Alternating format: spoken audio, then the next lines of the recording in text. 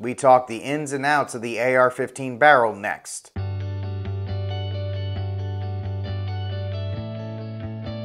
Hello and welcome back to the STNGR Workshop. My name is Rick Barrett and I'm your host for these series of videos where we talk about everything in the gun community, from gun accessories to gun maintenance. Today we continue talking about the AR-15 platform, more specifically the barrel that is located in the AR-15 upper. Now, to most of us, the barrel on the AR-15 that you're going to buy is going to be fine for the uses that you're going to be needing, whether it's self-defense, hunting, or even just plinking.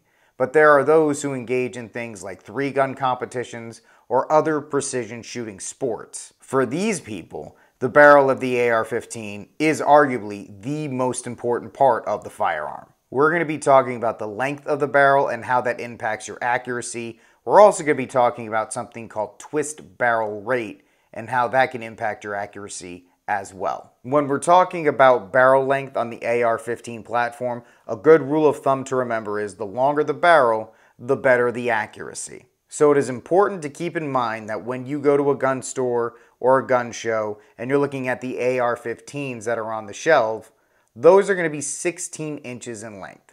The reason why they are is anything below 16 inches in length on a barrel will be classified as something called an SBR. That's a short barreled rifle.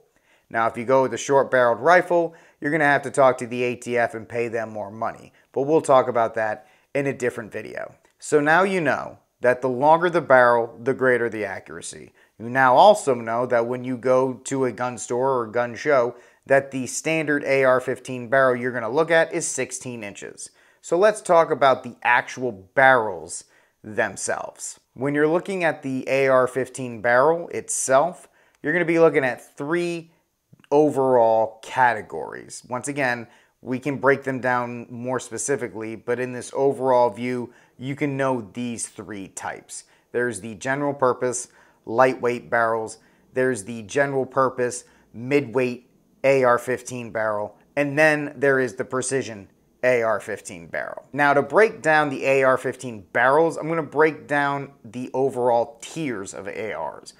Essentially, there's different price points. I don't like using the word budget. There's entry level, there's mid-tier, and then there's really expensive. I mean, that pretty much translates universally. But your general purpose entry-level AR-15s are ones that you'll buy at gun shows. They're reasonably priced, and they're not bad rifles because most of the public who owns them will take them to the range 2 or 3 times a year. They may take them to an AR-15 level 1 course to do a little bit of extra training, but most of the time they're going to sit in your gun safe. So the barrel on this entry level is not cheap by any means. It's going to do the task that you want. It's a jack of all trades barrel, and it's lightweight, so you'll be able to use it a lot more without getting fatigued with it.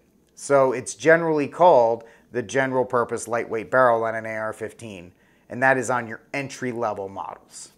Now, if you want to go into the second tier of AR-15 barrels, that's the midweight AR-15 barrel. Once again, that is just a little bit more money, but it's a little bit heavier. There's a little bit more mass. So if you are going to AR combat or AR carbine tactical courses and you're running a lot of rounds through the barrel, it can handle that extra work. That's something you're going to have to look into when you purchase your AR-15. Are you going to be putting the work in with it? Because if you are, you're going to want something with a little bit more mass. And that's going to be the second tier, the general midweight AR-15 barrel.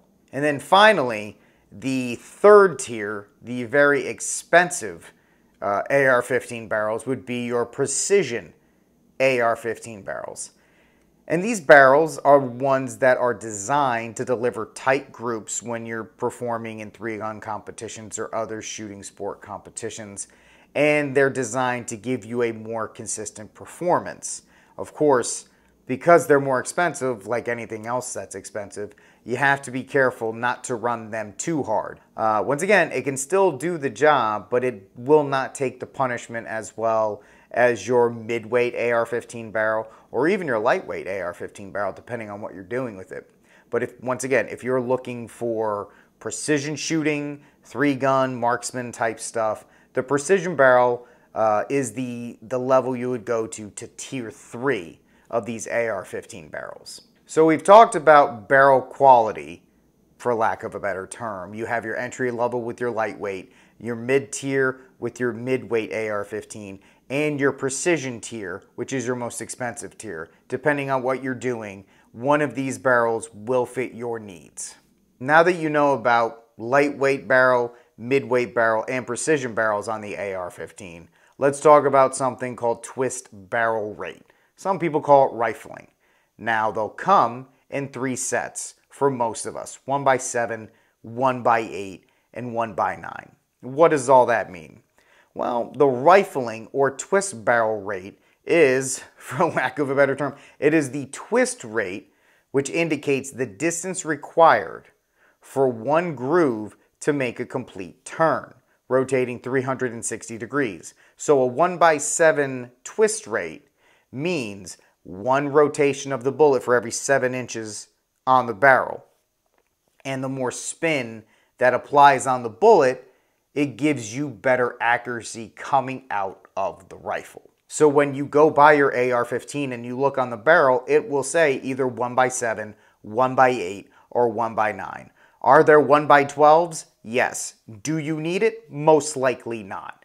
Once again, these twist rates are appropriate for our everyday needs or for what you and I are going to be using an AR-15 for. So if you get an AR barrel that's 1x7 or 1x8, don't think that it is not as good as a 1x9 because the 9 is higher. That's not necessarily true. If you have an AR-15 barrel with a 1x7 twist, that's going to do the job just as well as a 1x8 or a 1x9. Now the last thing I want to talk about when discussing the AR-15 barrel, now that we know about lightweight, midweight, and precision barrels and the twist rate that comes in 1x7, 1x8, and 1x9, I want to talk about the muzzle devices. Now muzzle devices come primarily in 2 different forms on the civilian market. You have flash suppressors and compensators. These are the 2 things you're going to see when you pick up an AR-15 at a gun show or at a sporting goods store. So a flash suppressor is something you put on the front of your muzzle, and what it does, it minimizes the muzzle flash from the field of vision of the shooter. That's all it is. The other muzzle device is called a compensator, and it helps prevent muzzle climb. It ensures the accuracy of your follow-up shots. Those are 2 broad definitions of some muzzle devices that you'll find on your AR-15s. And that's it for this episode from the STNGR Workshop talking about the AR-15 barrel. I'm your host, Rick Barrett. I hope you enjoyed this video. I'll talk to you soon.